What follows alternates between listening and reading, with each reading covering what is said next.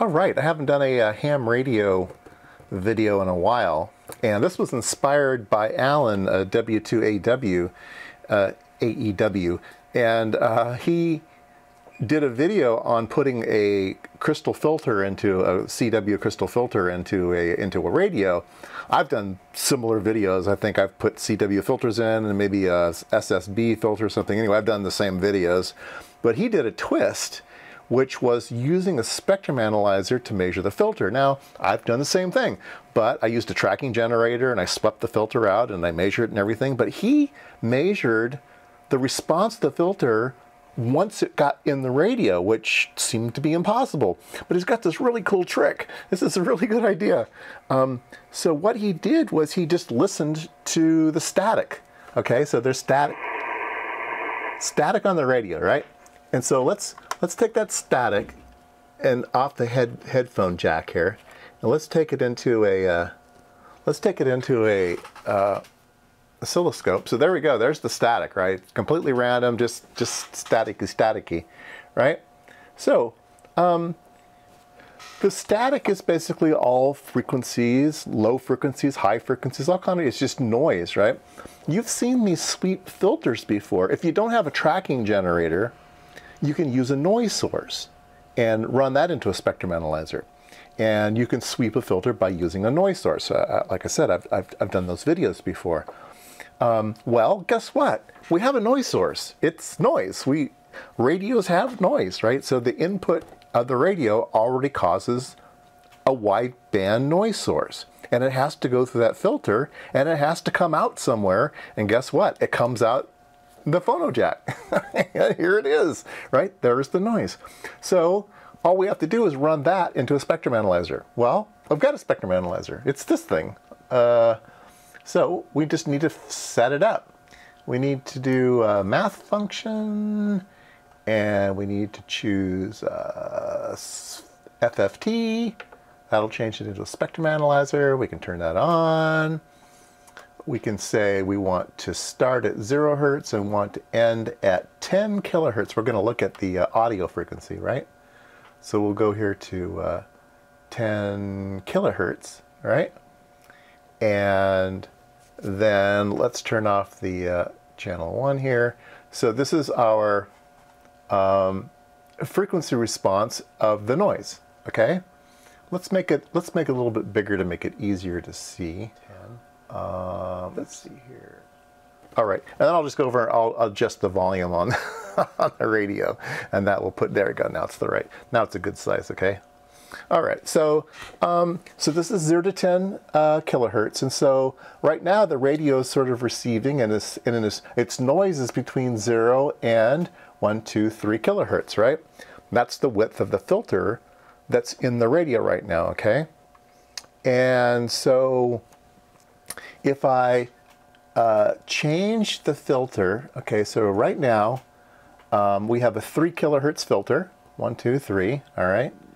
And I'm going to change that to a 2.4 kilohertz filter. And there it goes. 1, 2, and a little bit, right? 2.4. So what am I doing? I'm just changing the filter, right?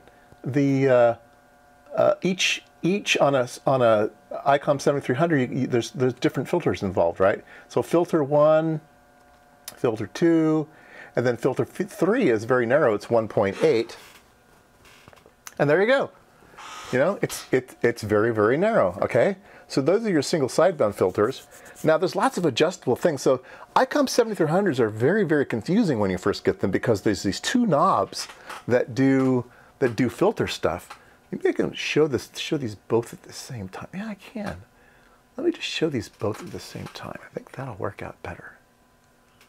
All right, so this is a knob over here, and I can change the shape of that filter. See how I'm moving the edge, and I'm pushing it that way and making it narrower. Okay, I can zero it, or I can push the other part of it, and I can shove it that way, right? And so you get to see the filter in real time on the scope, whereas it just kind of gives you a little cartoon on the radio, but it matches what we see over here. So that's really cool. Let's set it down to 0 again. All right, so let's look at CW. Okay, we'll go into CW mode, and right now you can see that it's very, very narrow, and it's going to be centered, you know, somewhere around 700 hertz or something, right? And that's the 1.2 filter. This is the 500 filter. Oh, look at that, very, very narrow, right? Really, really nice. Let me turn down the amplitude here a little bit. There we go. Really, really narrow. Okay, and then we can go to filter 3, which is 250. There you go, 250. Really, really nice. This is a great way to look at filters. Oh my goodness. Now we should be able to do IF shift and stuff. I mean, yeah, I mean, there's all kinds of stuff you can do here now. So if we go into the filter, we can even make it narrower. Okay, I'm going to push these two. I'm going to push one filter to one side, one filter to the other side, and I'm making that thing as narrow as it can be, and it's almost disappeared now. But we're kind of in the wrong section here. Now I forgot how to do IF shift on this thing. Where is my IF shift? I don't know. I guess we can just push them both. Yeah, we can just push them both to one side. We can do the IF shift by just pushing them both to one side, and they'll both move over. All right, so I've shifted the one as much as it'll go, and then I can switch. I can make the other one really, really narrow. Make it even narrower. Does that make sense? You can see the little thing over there, right? Yeah. So there you go. Very cool. We can go to AM, which would be the broadest. Let's see here. AM filter 1 is 9 kilohertz, supposedly. And it looks like it's about 5. So 9 must be maybe plus and minus or something. I don't know where the 9 kilohertz comes in, because this is 10 kilohertz. 10 kilohertz all the way over here. So we're only getting about half of it on the screen. So I'm not quite sure about the AM filter. Here's a 6 kilohertz filter. Didn't really change much. And here's a 3 kilohertz filter.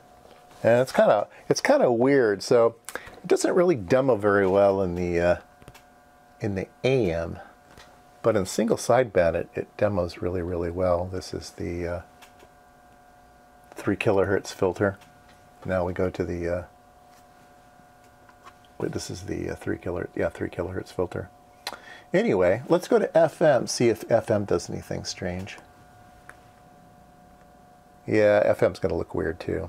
And I think the filtering in the FM is in the IF, not in the audio. So, well, I'm good. They're both, but let's see if we go to filter 3, 7 kilohertz. Yeah, it's kind of a funny business in FM. Let's see. Can I make this narrower? No, see, it's not going to let me. I can't even turn the knobs in FM mode, so it's kind of a weird thing. But in CW, we definitely have the ability to do that. I can shift it over. Yeah, very, very cool.